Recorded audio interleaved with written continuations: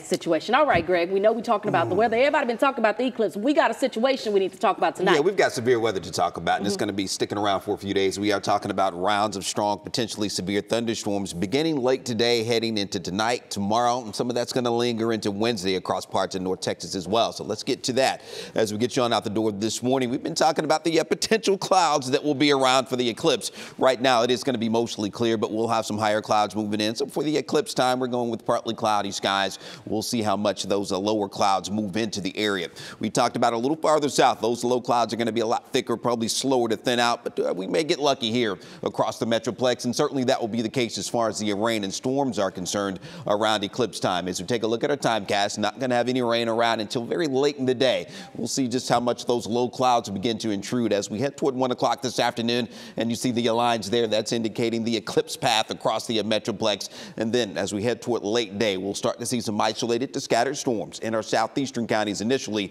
This is around 5 p.m. Then those creep up toward the Metroplex as we head into this evening. So this will be the first round of strong, potentially severe storms, along with that locally heavy rain threat. And then after midnight, you can see around 10 p.m., you see how widespread it will be, especially a little farther east. But after midnight, we'll have that next wave or round of showers and thunderstorms moving in after midnight as we head into tomorrow morning. So this is around 7 a.m. There will still be some isolated to scattered storms around, but we'll be watching that next cluster out to our west that works its way in as we head toward the end of the morning rush tomorrow, and that will be widespread with that severe potential continuing as we go through the day on Tuesday as well. So make sure you have ways to get the alerts and the warnings that we will likely see. And if you're going to be out taking in the eclipse, don't linger too long later today. We'll have that window maybe of an hour or two before those storms start to develop after the eclipse. And you can see heading on into Tuesday evening, another round of showers and storms, and that continues on into Wednesday morning for us. Now, as far as that severe weather threat is concerned, we do have that enhanced risk, and we are talking about all severe weather hazards